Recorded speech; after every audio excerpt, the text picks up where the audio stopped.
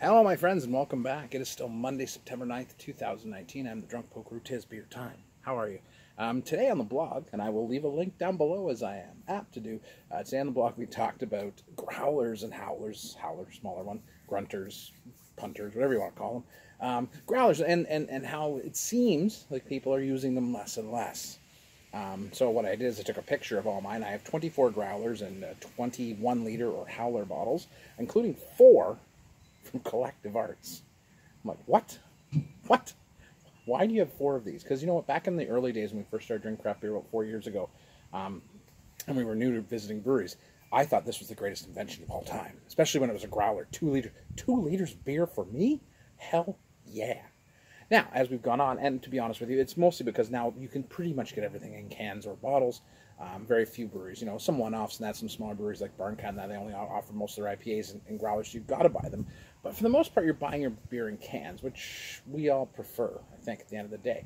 Growlers and howlers do have their spot. So after doing all of this, I was like, well, now I want to fill up my growler. So I hopped down a Collective Arts. I can be there and back in about 20 minutes, 15 minutes sometimes even. Always the longest I end up talking to people.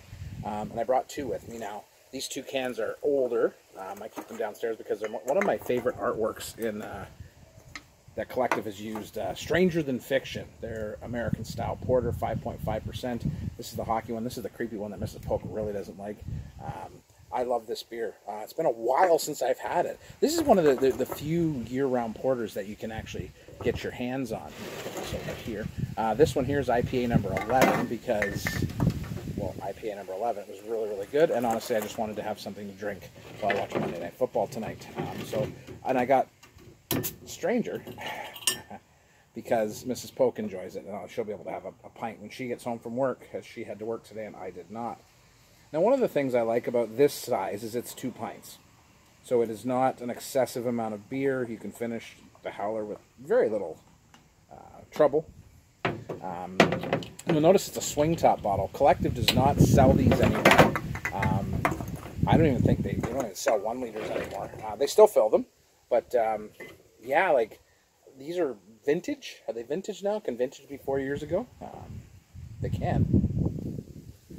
So I forgot how good this beer is. Dark and roasty. It's a beautiful, beautiful porter. And there's not enough of them on the market if you ask me. That's my opinion. If you ask Mrs. Polk, she'll tell you, hell no. But, yeah, let's get into it. Make some roasty dark chocolate. Coffee. Some nuttiness. All right, cheers, my friends. Let's have a beer.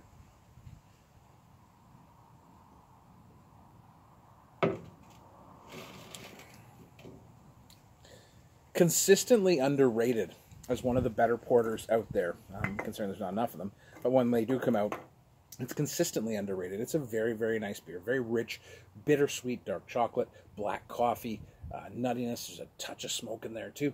It's just a really nice porter. There's a nice bitterness on the back end. It's a beautiful beer, and one I'm happy, because I was standing there looking at the tap list, and you can't get the double IPA, and then the double dry hop surround sound. You can't get that in the howler fills. And I was like, so I kind of wanted that. But then as I looked at the thing, I'm like, what do I want? I want IPA number 11 because I just really enjoyed that, but I only had 2 cans, and I want to, have a little more experience with it.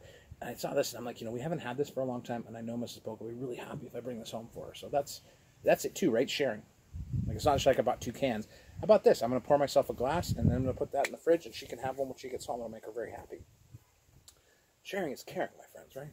Spread the love.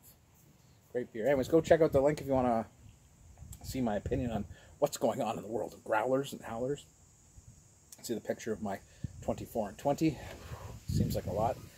Other than that, I'm going to go put these back downstairs before they get ruined. They go back up on the wall of fame because they're absolutely gorgeous. And Mr. IPA number 11 and I are going to relax and do absolutely nothing until we have to make dinner. Cheers.